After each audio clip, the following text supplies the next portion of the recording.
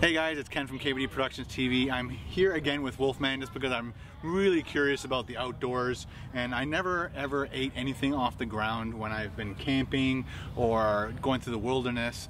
But you just told me about this type of a plant, which you can pretty much eat all day long, I guess? Or? Absolutely. I wouldn't overindulge yourself, otherwise it may cause some digestive upset. Okay. But yes, absolutely. When you're in an environment like this, now we're in what's called the wetland environment.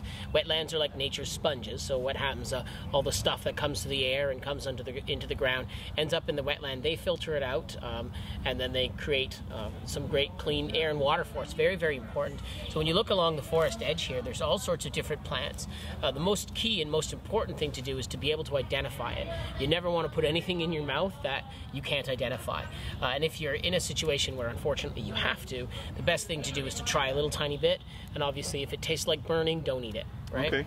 So what I want to show you today is called the trout lily. Now the trout lily is one of those strange plants that it goes against what you would normally think. Most people are taught from being little, if it's red, don't eat it, right? With the exception of maybe apples or fruit Cherries, that you can readily identify, right? But with trout lily, actually, here's one right here, and this is a little tiny leaf, and it looks like a little trout. And, oh, that's why they call it trout lily. That's right, because it has nice. like the little splotches of red on it. And if you can positively identify this as a trout lily, what I do is I wipe it off.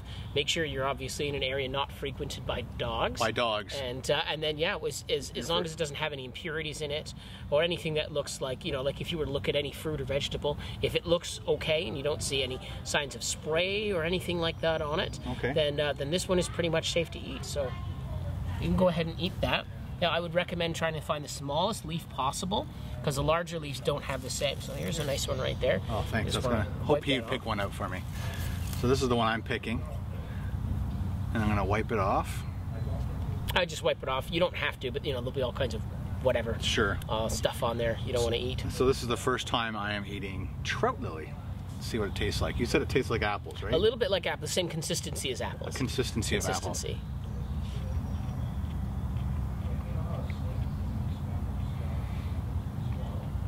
So what do you think? It's definitely different. Definitely has the almost an apple peel kind of flavor. It's definitely unique. I've never ever tasted that before. Let's see if I can fiend another one. So yeah, you think that one's good? Yeah, some smaller ones. So this is one I'm pointing to right there. Let's see if I can. And you pulled it, you didn't pull it right out of the ground, right? No, absolutely not. Now, you can eat the bulbs for these if you want to boil them, and you can eat them, but then that kills the plant, obviously, so right? That's good right there? That's right. Yeah, that's good. And you said don't pull it just because you're harming the plant Like if itself? if you wanted to take the bulb out of these plants and eat them, you're going to kill the plant, right?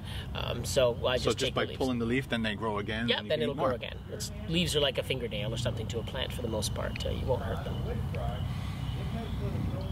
And trout lilies, where are they found? Like in North America, all over? Or they're found pretty much all over a North American type environment.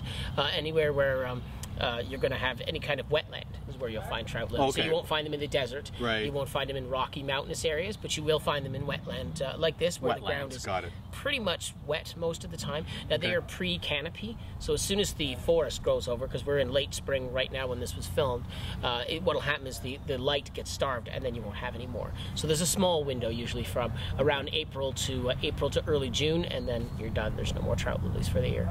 Very cool. Thank you very much. No problem. I've always wanted to try to eat something from the ground in the forest, and now I have. And don't forget to rate, subscribe, comment, and go check out Wolf's channel. He's got some awesome stuff for outdoor wilderness. All right. Thank you.